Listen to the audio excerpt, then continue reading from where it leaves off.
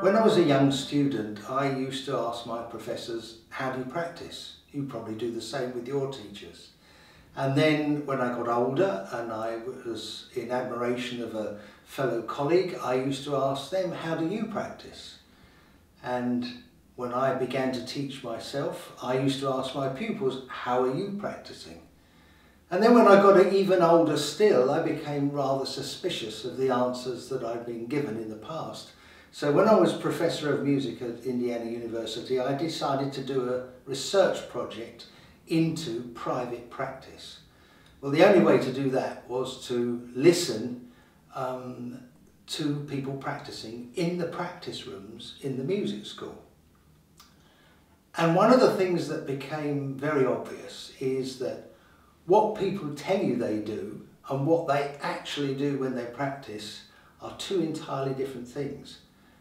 Now, that's not to imply that they're telling you porkies when they say that's what I do when I practice. Sometimes they don't know, and what they're doing during their practice time may be motivated by all sorts of things. Fears about tone, fears about a particular lazy finger, worried about the reed, feeling uncomfortable with the mouthpiece, a whole myriad of possibilities that are affecting what you do and what you think you ought to be doing. But nevertheless, what people told you they did or what they aspired to do and what they actually did during practice time, which was the beneficial period we hope, was always entirely different. So one of the things I've done is I've formulated a little exercise to show you what I did in pure practical terms so that any piece of technical fluency could be mastered in about 10 minutes per day.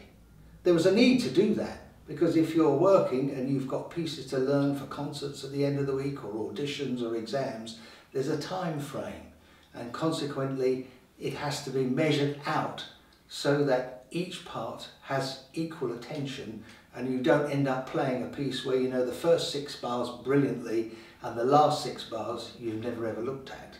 So here's the way I work. I've got 3 groups of semiquavers here. Actually, they're from the Nielsen Clarinet Concerto, and I've chosen them because they're particularly difficult from the finger movement point of view. But 3, you can see with the black line there, 3 groups of 4 semiquavers.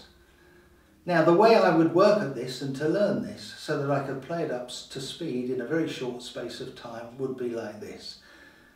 I would repeat the first group as written, first 4 notes. Here we see it, this is group 1.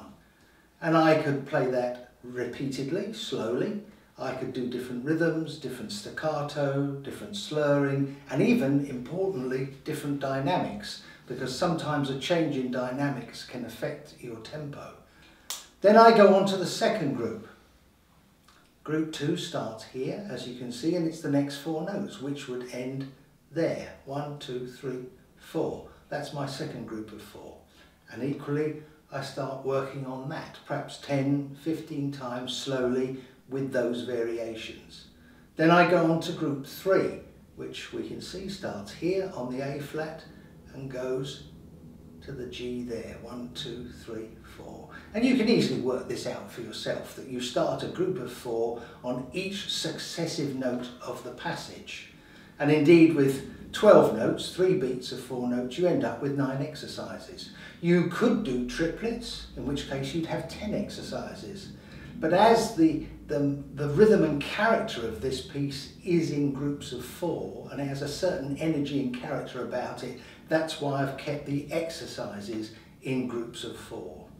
If you were to do that, perhaps 10, 12 times each day, just for 10 minutes, I would guarantee that that would not be a problem by the end of the week, because you've given equal attention to every aspect of the piece, the way the groups connect, the way the finger movements connect going across the beats, and also having given equal attention, you're in no doubt as to what the notes are. So you're not fooled at that moment when the adrenaline's going and you've actually got to play it for real. Suddenly an accidental throws you, you're uncertain, and then the whole thing crashes and you can't play it and you've made a mistake.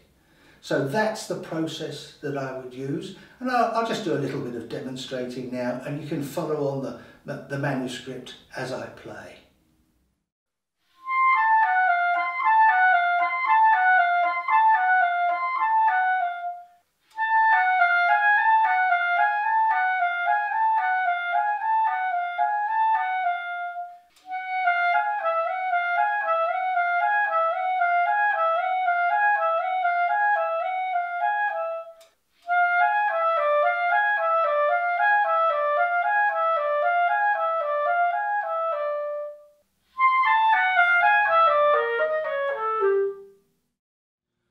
So this may seem laboured, but it requires actually very little work because you give equal attention to every single aspect of the passage and therefore are never caught out by an unexpected accidental or a note that you don't know or a finger movement that seems unusual or strange. This method of working can be applied to anything. So if you've got a melody which has rather wide leaps and you're worried about the top notes blurting out or the intonation, apply the same method, you will find it works just as successfully. So watch this, apply it to everything you do. It doesn't have to be semiquavers. Whatever the passage of music is, apply this 10 minutes a day, you'll be able to play it.